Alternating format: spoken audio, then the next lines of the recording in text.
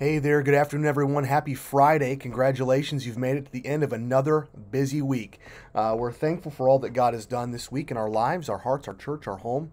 And so let's pray and give God glory, and then we'll come here to the Word of God and find some help here this afternoon. Father, we thank you for the Word of God. We thank you for its power and its help that it is.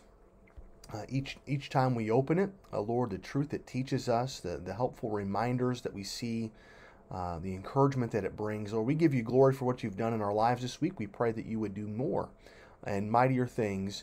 Help us live with the right understanding of who we are in thee. But Father, we pray for your blessing on our time. Lord, please send revival, and we pray it in Jesus' name. Amen. Well, good afternoon, everyone. Welcome to our weekday family devotions. Let's go ahead and open our Bibles to Deuteronomy chapter 14. Deuteronomy chapter 14, and verse number 1, the Bible says this. It says, "Ye are the children of the Lord your God." Would you mark that statement? Ye are the children of the Lord your God. "Ye shall not cut yourselves, nor make any baldness between your eyes for the dead. For thou art an holy people unto the Lord thy God. And the Lord hath chosen thee to be a peculiar people unto himself above all the nations that are upon the earth."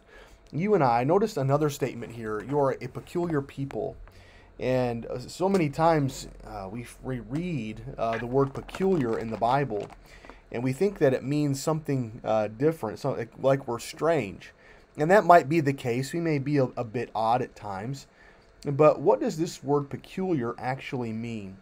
In 1 Peter chapter 2, in verse number 9, the Bible says, "But ye are a chosen generation, a royal priesthood, and holy nation, a peculiar people, that ye should show forth the praises of him who hath called you out of darkness into his marvelous light." You and I are a peculiar people. We are, as Moses stated, it says, "Ye are the children of the Lord your God," but we are a peculiar people. The word peculiar does not mean strange. It means that we belong to the Lord. He has taken ownership of our lives. We, in fact, belong to him. And so as the Lord gives further instruction here in Deuteronomy chapter 14, instruction to the children of Israel as they prepare to occupy the promised land, he's reiterating to them the fact that they have a goodly heritage, and their heritage is the Lord, and that they are to live their lives for his glory. And there's a great temptation to live for lesser things. There's a great pull. There's a great lure given by the world that seeks to pull us away from Christ. Rather, God's intention for us is that we would live our lives for him. And so all of this can be summarized in our behavior. And basically God is saying, listen, the people that you're going in, whose land you're going to take, they didn't live for me. They didn't know me. They lived sinful, licentious lives. But now you are different. And I'm giving you this land. I'm leading you in. I'm going to provide this to you because I've chosen you. You're a peculiar people. You are my children. And as such, we live a certain way. A friend of mine always used to make this statement. He'd always tell us, he said, every time we got ready to leave each other, say goodbye to one another, he would always say, "Hey, remember who you are and remember whose you are."